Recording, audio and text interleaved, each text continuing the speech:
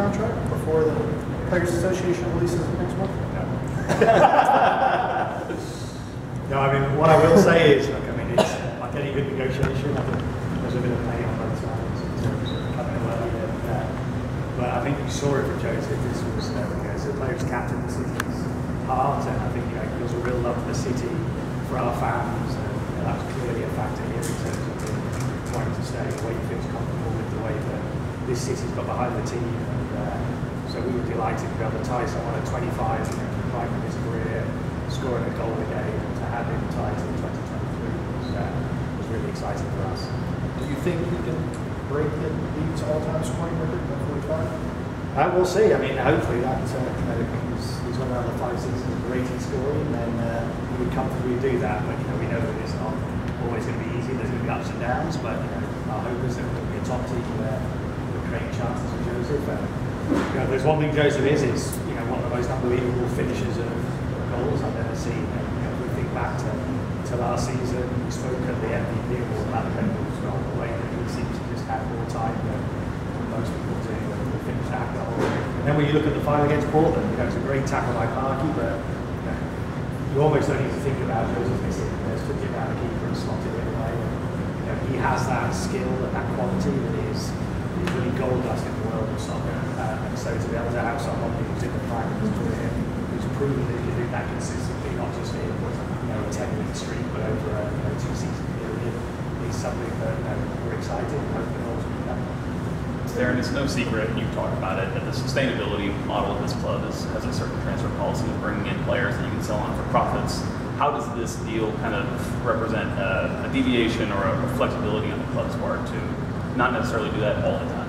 Yeah, I'm not sure. There might be a misconception in terms of sustainability. I think our model was always that we could, if I go back to sort of 2014 when I sort of joined the club, the view was always that we could attract players that wouldn't see it as the end of their career, a final destination, but actually it's a hopping off point. Now that doesn't necessarily mean that you're always going to go off to the next club. I think what I felt at that time and what I clearly have now, we can show that in terms of what the whole league's doing is you can attract players of that younger age group. And of course, the challenge for the league is it'll be those special players that want to go off to top clubs.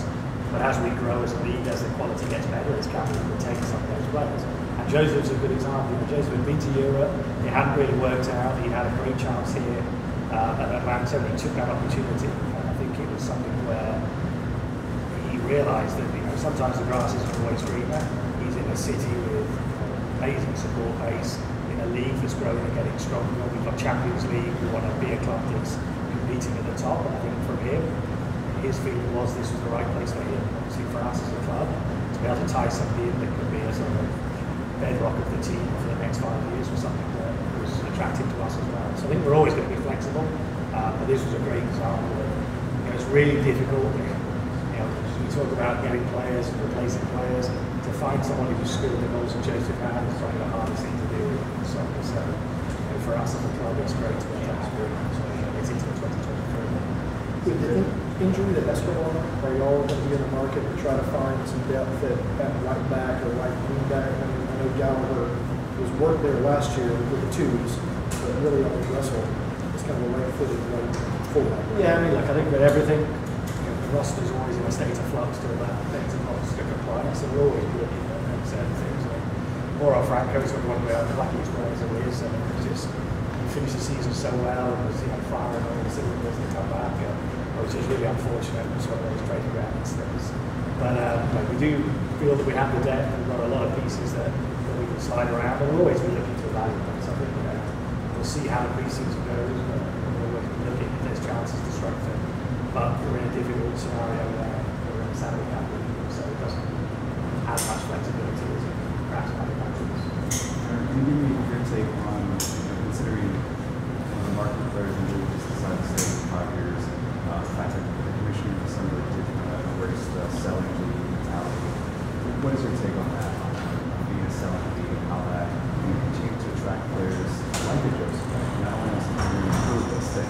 Yeah, I think everyone tries to sort of stamp a narrative on anything. I think, in the past, that was a comment that the commission made. And I think, on the backdrop of Alphonso Davies going for the bigger war into Bayern Munich, I think that that clearly shows now that there's a credibility in terms of Major League Soccer and the players moving on. And I think the reality is, by being a selling league, it just means that we're part of the global network. Being part of the global network means that at the right time for the right player at the right price, then they will move on and go on to other clubs. Other players will stay. I think the important thing is there's definitely been a sea change in terms of being able to attract those players at a younger age that consider it a possibility either to continue their career in America or to use it as a stepping stone. I think that's the important thing. We've certainly got to that level now, I think, where the league can go to South America, go to Europe and offer a possibility for a player rather than just what it had been in the past, which tended to be free agents at the end of their contracts thinking it's going to be an easy league to go and play in and they can spend half the time on the beach. Any updates on Almiron? No. Except he's looking good in training. Really good. You talked about Josef and kind of the importance of signing him because of what he can provide on the field, but is there also an element of just how kind of big of an icon he become in the city that made it important to tie him down? Well, look, I mean, I think there's a lot of factors. And the one thing I would say for Josef, I think he's matured as a player from year 1 to year 2. I think we saw that in terms of, another example I gave when he spoke at the MVP. The pass he gave to Miguel, when Miguel had got about 10 games without scoring, and Josef actually had a chance of breaking the record. He gave that assist, and I think that showed a maturity in his play, and he understands that now. He's facing the franchise. He's got a level now where he has to be thinking not only of himself, and he's ultra competitive. You see that when he plays on the pitch, but the emphasis is the team and Atlanta United. I think we saw that. He was obviously pleased to get the league MVP, but the biggest reward for him was us winning the MLS Cup and being part of that team.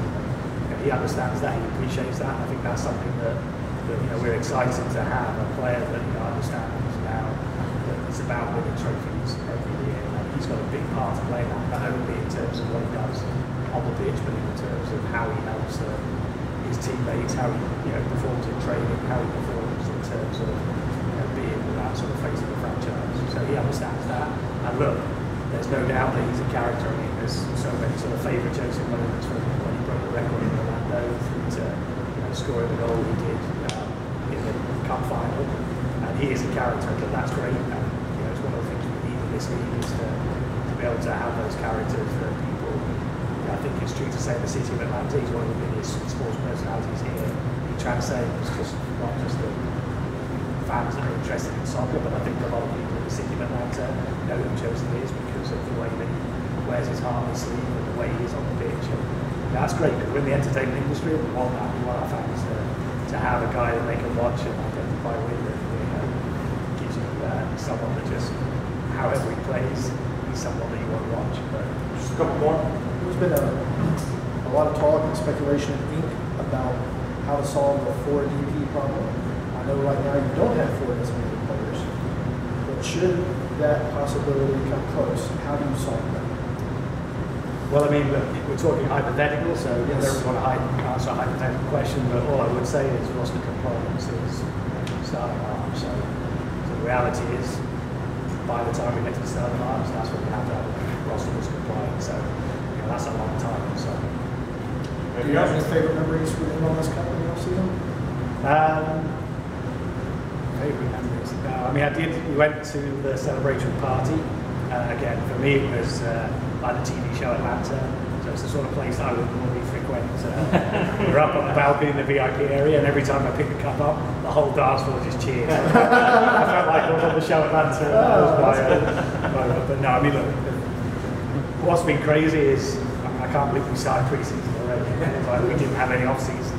Obviously, with the coaching change, with the way that MLS is structured at the moment, it'll be better this year because the season finishes earlier. But it was, it was a wonderful time. It was amazing the way the city got behind us. And I think my endearing memory will always be turning up to the parade and having that almost English feel of no one showing up to your party. And so I was just glad as we went down the first road that people showed out. It was incredible. People were up on the parking decks watching over. But then when we got to Marietta Street, turn left to go past the College Hall of Fame, and then to see tons of thousands more people, I mean, that just blew me away. That was probably the moment where I sort of felt most emotional. On a Monday morning, freezing cold for Atlanta, just to come out. It just showed how amazing the city's been in the support of the club. we're just now striving to do better this year and to keep striving to do better. Thanks, guys.